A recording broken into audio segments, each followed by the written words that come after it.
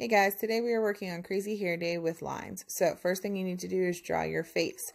You draw a large letter U, a neck, and shoulders that connects all the way down to the bottom of your paper. Please make sure you do this to make sure that your head is not floating in space.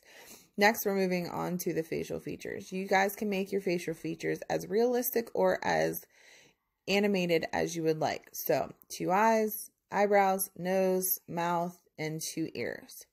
Next, we're moving on to the hair. So what I need you to do is make sure that you are dividing your hair into at least 7 different sections.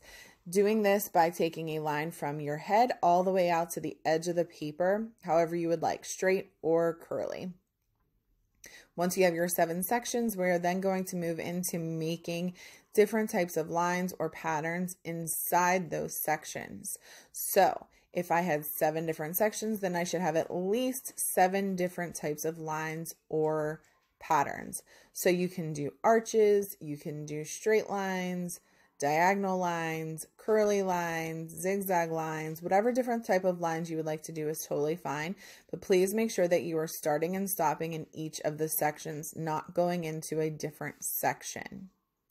So if you have all of those sections done, you should have at least 7 different sets of lines.